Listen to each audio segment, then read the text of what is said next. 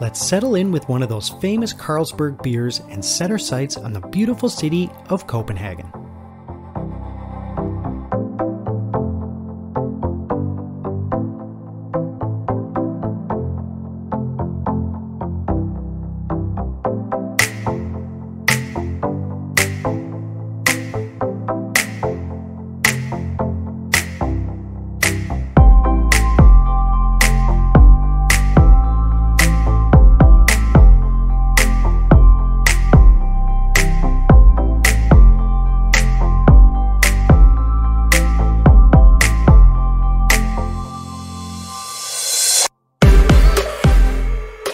Capital and easily the most populous city in the country, Copenhagen is situated on 2 islands and nestled right on the coast of the Øresund Strait, just a short jump from Malmö, Sweden.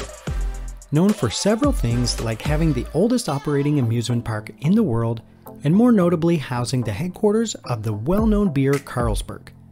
But one that will stand out I think the most is Nyhavn. Unlike its English translation of New Harbor, this place is quite historic. Located next to a 17th century canal with plenty of old wooden boats all moored for that perfect picture. This is a great meeting place with tall painted houses lining the canal that boasts some awesome bars, restaurants, and cafes for your evening out. During the day, however, fill your time visiting some pretty impressive architecture. The Rosenborg Castle, built in the 1600s, is a good place to start. But the Christiansborg Palace is where it should end. Being right downtown and housing Denmark's Supreme Court, the Prime Minister's office, and the Danish Parliament, it's hard to not stop for a few selfies. And in between those places, make sure you take in some of the local shopping along pedestrian-only streets that will take you right into Old City. Being on the water, there aren't many places to get a good bird's-eye view of the city. However, Frederik's Church comes close enough. Commonly known as the Marble Church, though not made from any marble, you can visit for free and scour the outside for the 14 bronze statues surrounding it. If you're ambitious enough, you can pay to climb the dome and get that perfect view of the city below. From here, you just might see one of the city's more unique attractions.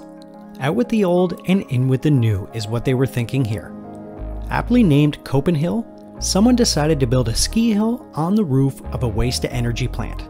Yes, you did hear that right, and it looks awesome. Skiing year-round with a ski cafe at the bottom and a restaurant and rooftop terrace at the top. This is something that I would absolutely not be able to miss. Okay, what a great spot to start off my Scandinavian videos, and it'll be interesting to see some others a bit further north. If you feel like you'd want to see some of those, please consider subscribing by clicking my big logo, or if you're looking for more content, check out a couple of my other videos as well. Thanks for watching.